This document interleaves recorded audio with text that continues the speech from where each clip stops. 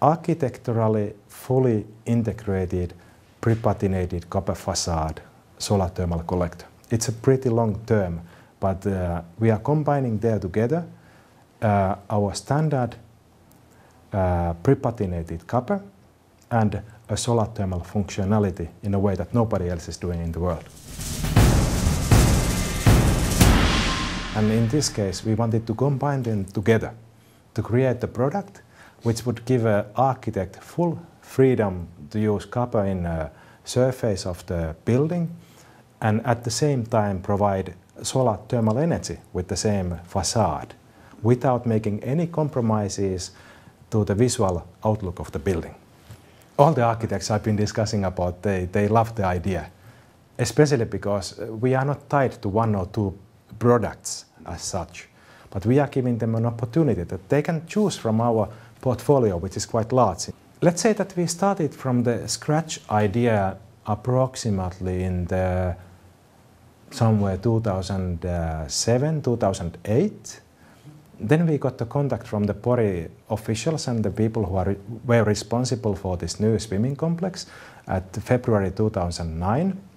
So we had already think about what we shall do, and then we were given this opportunity to demonstrate how it really works. So here you can see the operation principle.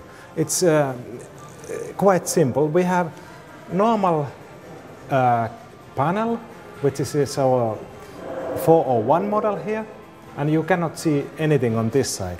It is made normally, but what is really the cheese here, it's on the other side. So these copper tubes are joined into the backside in a way that they are completely invisible from the outside.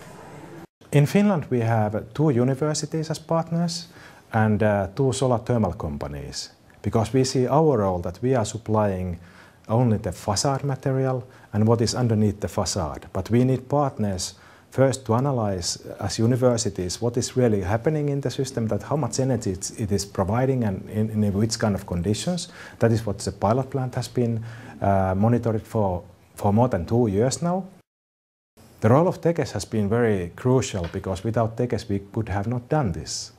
We had already at that time, when we started this practical work, one Tekes project running, which was quite similar to this, except that we didn't have any of these patinated covers there.